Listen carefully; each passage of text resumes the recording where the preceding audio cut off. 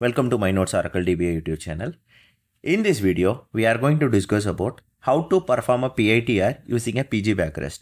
In the previous videos, we have covered about what is a pgBackRest and what are the key features are there and how to take a different types of backup like a full backup, incremental backup, differential backups, and how to perform an entire cluster restoration. If you want, you can just refer the playlist.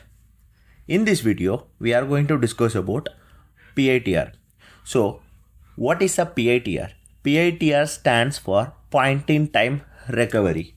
So, in which of the scenarios we have to perform a PITR? The first thing is human error. So, what is a human error? Unfortunately, some people has executed delete command on your main or entirely more specifically used application table or like a most important table. They have performed a delete operation against the table. Unfortunately, they have executed a drop table or entirely dropped the database. So these are the things are called human errors. And second thing is disaster recovery. Example, server crashes, natural disaster, or some ransomware attacks. So on this time, restoring an entire cluster to a pre-disaster state using the archived vaults. And also testing and debugging. So you want to perform some application enhancement or you want to verify the application enhancement compatibility. So at the time, what you will do, you will take a backup and you will perform on that particular timing in your lower environment, or in the existing environment you will use this particular timing perform the PITR. So in these scenarios we are performing the PITR. Back to the terminal. So here we can verify that whether the Postgres is up and running or not. It's a typo error. So you can see here the screen.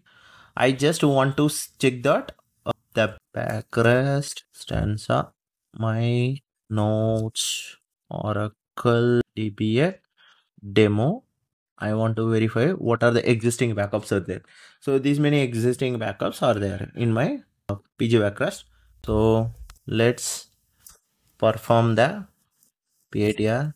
Now I have a few tables in my DB. So I'm going to create table PITR underscore demo, which contains of ID, and we can say name equal to varchar 200. So insert one value. I'm going to insert another value using the name called demo2.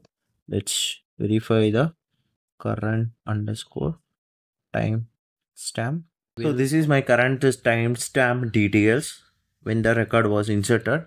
Now I'm going to drop this particular table PITR underscore demo.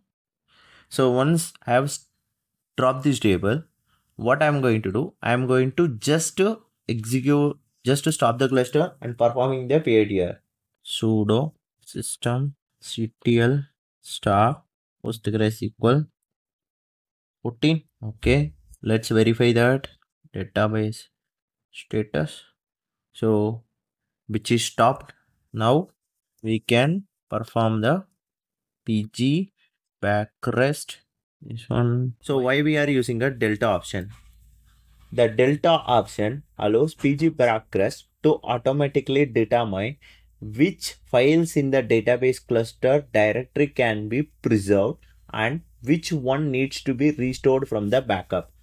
So the delta option is one of the powerful option in pgBackRest which uses the features of checksum to optimize both backup and restoration operation.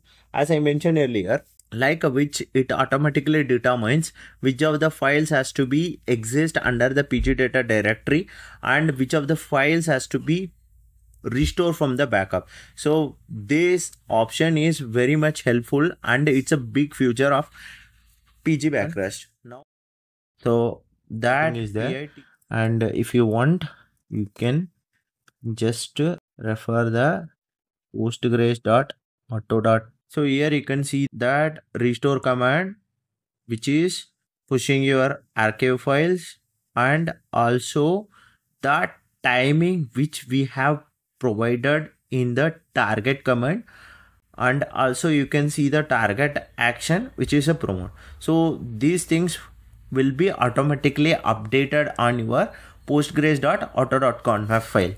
So now I'm going to start my cluster using systemctl start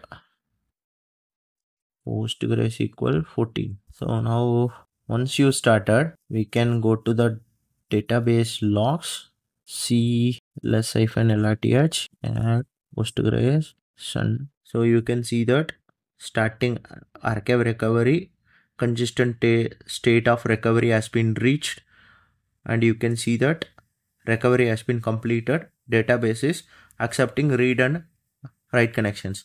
So whenever you are performing a PITR, so first recommendation is you can just have your look of your log files, because sometimes if anything warning or fatal anything occurs, so it will be most helpful to troubleshoot further. So here we are successful state. Now I am going to verify that. See, the PITR demo is there, and also we know we have a 2 entries over here, PITR just to demo. So you can see here also we can do with select star from PITR underscore demo. So there are 2 entries are there. So I hope this video has been helpful to understand the PITR concept, and we have another method I will explain you in upcoming video. Thank you for watching. Have a great day.